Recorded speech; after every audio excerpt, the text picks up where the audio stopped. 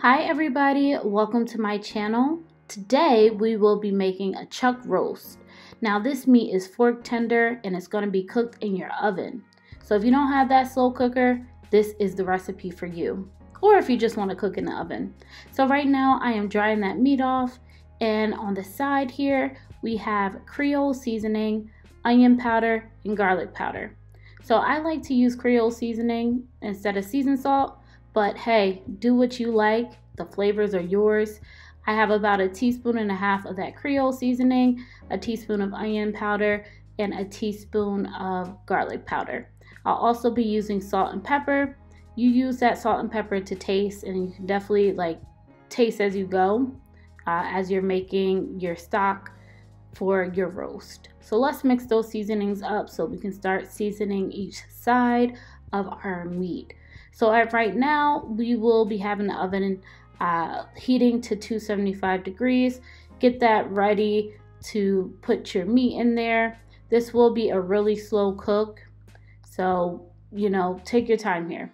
But the good thing about this, everything will be done in one pan. Once you have all your ingredients together, you're just good to go.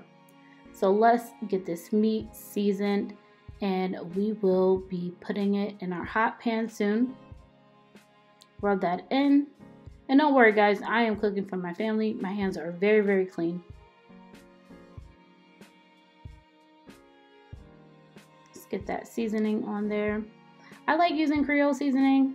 I have a lot of all-purpose seasonings like adobo, seasoned salt, Lawry's, but hey, I say use what you like, and even try out different flavors.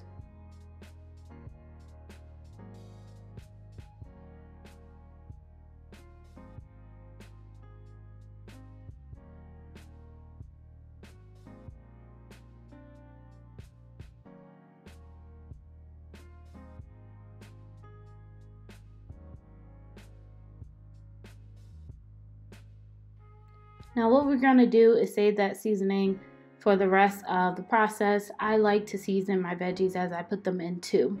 So our meat is pretty much good to go. Want to let that sit for about 5 to 10 minutes. Add the pepper about 5 to 10 minutes before we add it to our pan, just letting those seasonings soak in. And that meat is at room temperature. So let's get our oil in that hot pan. I use avocado oil. Place that meat down away from you, and we are getting everything in. And the crazy thing about chuck roast or any type of roast, they take a long time to cook and get that meat tender and break down those muscle fibers and that fat. So even the smaller piece, you don't have to worry about it. Once it came out, it was just as tender as the bigger, thicker piece. These are not like regular steaks where you're worried about looking at different temperatures. There's probably very minor differences in the meat, but honestly everything was just fork tender and tasty. So I treated it the same way I did the thicker cut. So one thing I did realize is that I didn't sear this super long like I did before in the crock pot video, but hey, it still worked out. So let's get our onions in. I use what I had. Usually I use a white onion or yellow sweet onion, but all I had was red onion. We're gonna put some seasoning in, some tomato paste, and let's use that whisk to get that fond up.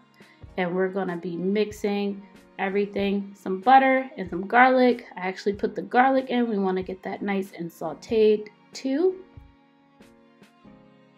We have some dry herbs, rosemary, a little bit of thyme, and we're gonna mix everything in.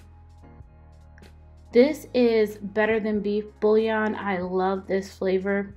I know a lot of people, like to balance out with chicken stock, so even use that. Half a cup of wine. And then we're gonna follow up by taking some more of that off the bottom of that pan that is full of flavor, and we wanna make sure we grab all of that. So now we're gonna get our stock ready. Our Worcestershire, carrots, and then come in with our stock. So this is beef stock, but hey, if you have veggie stock, chicken stock, then we're gonna add our herbs right back on top. We wanna make sure we wrap this really, really tightly, and I am not gonna be checking on this at all. I'm gonna let this go for a good 3 to 4 hours. until that meat is fork tender. The good thing is if you're 2 or 3 hours in and you feel like your meat is a little tough, you can put it back in.